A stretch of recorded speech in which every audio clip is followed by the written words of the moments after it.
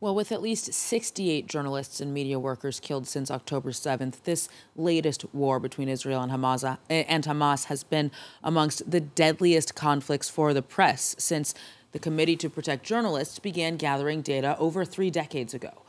Palestinians account for the vast majority of those casualties. And even outside of Gaza, this conflict has led to much harsher conditions for Palestinians who are reporting in the West Bank and within Israel as well.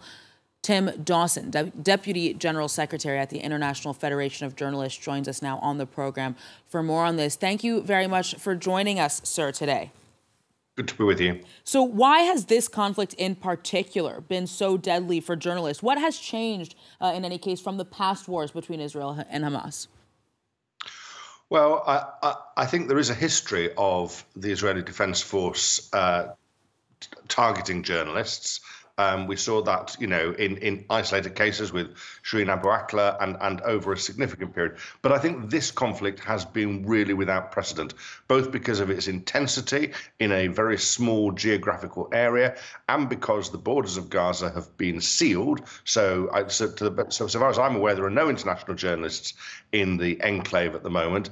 And at least according to all the Gazan journalists I speak with, they believe that they are not only being targeted, but that they receive threatening phone calls from people purporting to represent the IDF in the days and hours before they are targeted, and there is a deliberate attempt to kill them. Now, it's a war. It's very difficult to verify these facts, but I can tell you that is the widely held belief of journalists in Gaza, that they are being deliberately targeted. Is there any international, have there been any international investigations to corroborate that, to confirm or deny that claim that this is a purposeful campaign by the Israeli military to silence journalists in Gaza? Well, there hasn't, because nobody is able to get into Gaza. What there is, however, is investigations into things that have happened before this conflict. So I mentioned a moment ago the killing of Shireen Abu Akleh in the West Bank something over a year ago. The UN produced a report, a very meticulous and even-handed report, which was published in the very early days of this conflict, in which it concluded that Abu Akleh had either been deliberately or recklessly killed by the IDF. Now, what I'd like to see, and what the International Federation of Journalists would like to see, is for the International Criminal Court to seriously investigate that case. I mean, my feeling is we should start with that case. It's before the sort of real shock and mess of this war, because there is a great deal of forensic evidence, and that would be a good starting point to get to the bottom of what's been happening, and would hopefully provide a template that could then be applied to these subsequent deaths. It's going to be very difficult to get full evidence for all of these deaths, but I think at least some of them, a good number of them, really should be investigated by the International Criminal Court to test these allegations in a judicial environment.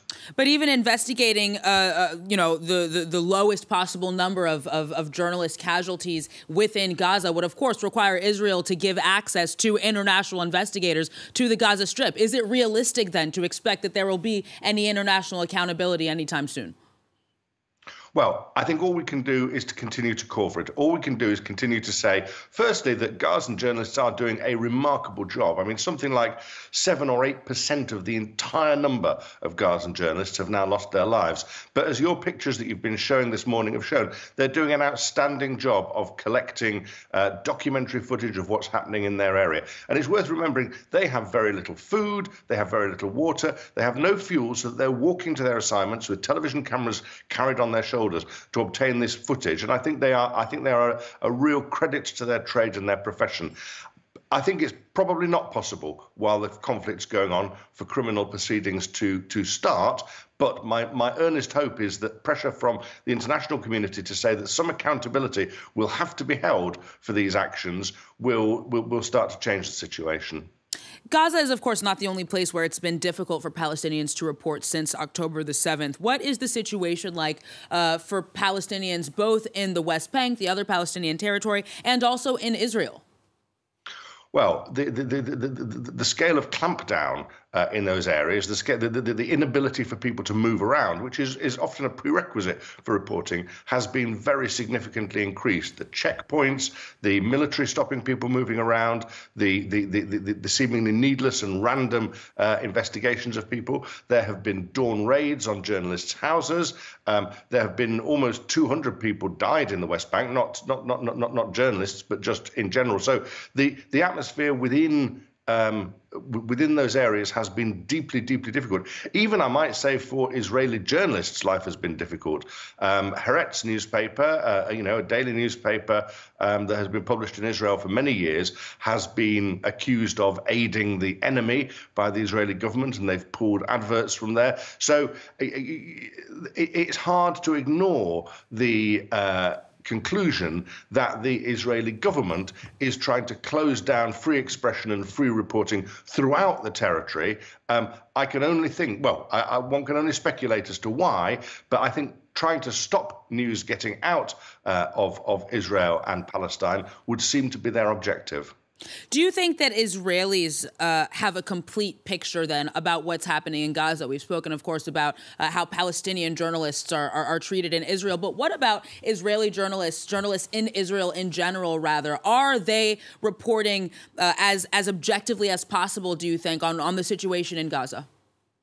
Well, Israeli society is enormously diverse. There are a great range of political views, and I think that's reflected in their news media. There's also obviously a very high consumption of international news media in Israel. Some of their media are clearly operating as flag wavers for the Israeli Defense Force and are turning a blind eye to some of its worst excesses. Some, I think, are doing quite a responsible and determined job to hold their government and the defense forces to account. So I think it's a very mixed situation in terms of media in Israel. Tim Dawson, Deputy General Secretary of the International Federation of Journalists, thank you very much for joining us on the program today.